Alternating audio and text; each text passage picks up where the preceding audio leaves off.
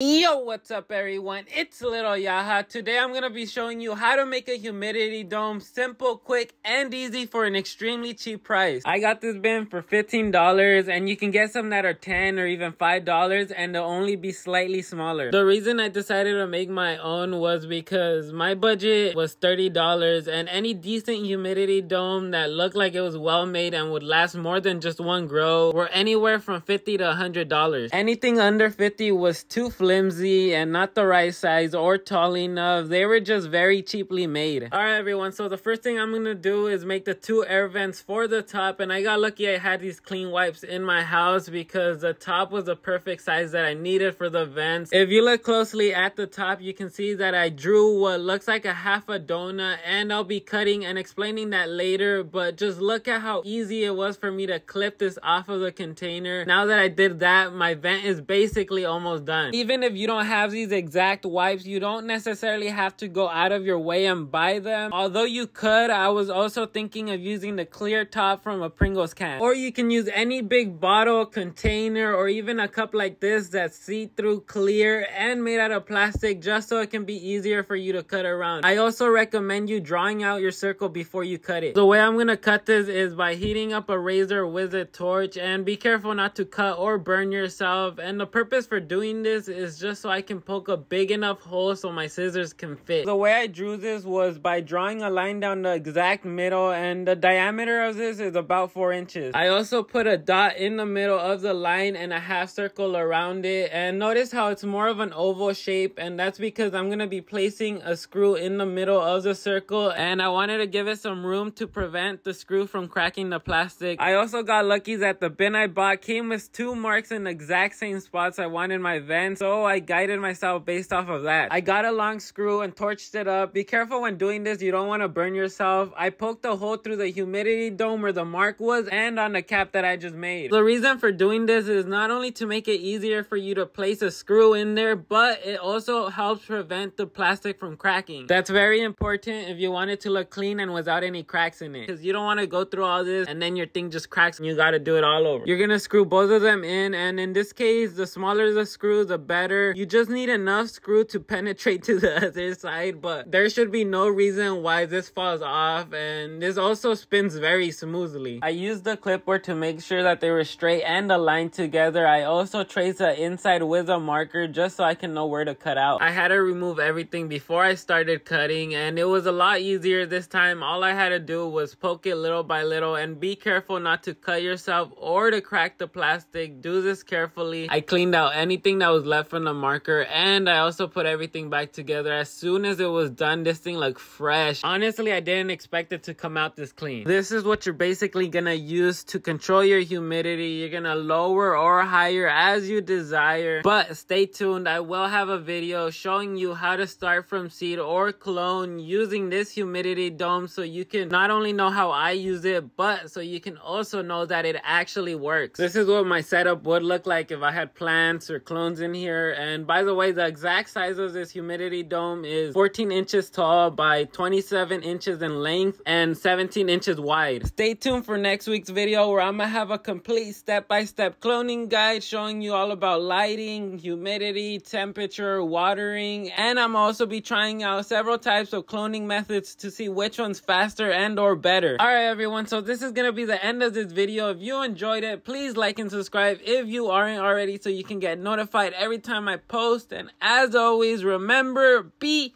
good people.